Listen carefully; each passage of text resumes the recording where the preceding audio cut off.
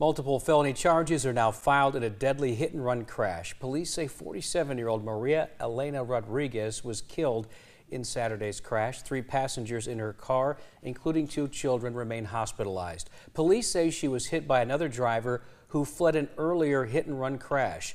Police say 28-year-old Rogelio Olivares Barreto was intoxicated. He lost control on 2nd Avenue, crossed into traffic, and crashed into Elena Rodriguez's oncoming minivan. There's so many different options out there to get you home safely. And, he's going to live, and he's probably going to live to face the consequences. But we can't undo, we can't bring that mother back. And we can't undo the damage and the trauma to those kids. Olivares Barreto is charged with vehicular homicide, OWI, serious injury by vehicle, leaving the scene of a crash, and failure to have a driver's license. Police say, again, he is hospitalized under close guard.